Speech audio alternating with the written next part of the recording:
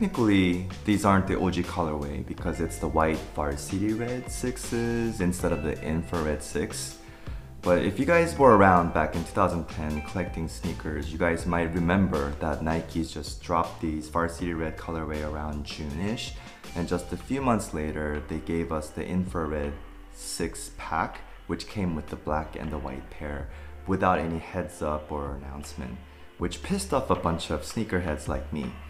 But over time, people kind of lost interest on the infrared 6 pack, and the hype died down a lot on those, and the Varsity Red colorway rose up in value for some reason. I'm not sure why. I guess people don't really like the pink hue that were in the infrared. I wore these to the mall today, and it was the day after Christmas, so the mall was really crazy, parking lot was really full. Personally, I prefer the white infrared 6s over the black infrared. I think it's mainly due to the fact that it was featured in one of my favorite Japanese animes called Slam Dunk, and the main character in it wore the white infrared 6s. And I hope you enjoyed today's video and Elmo says hi, and I'll see you guys tomorrow with more heat.